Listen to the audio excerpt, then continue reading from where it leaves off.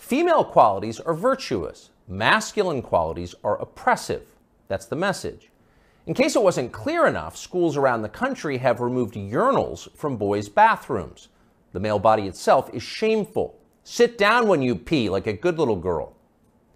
Views like this are often called feminism or woke politics, but in fact they amount to mass conversion therapy, an attempt to change the fundamental nature of people. Nothing like this has ever been attempted at scale. It's one of the most grotesque and destructive experiments in human history. What would it be like to find yourself the subject of that experiment as a boy trying to become a man during the Biden years? Well, you might kill yourself. Many have.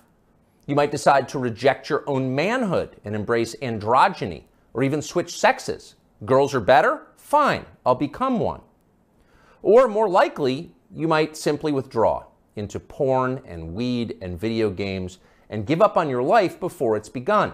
You might retire at 19, a less dramatic form of suicide.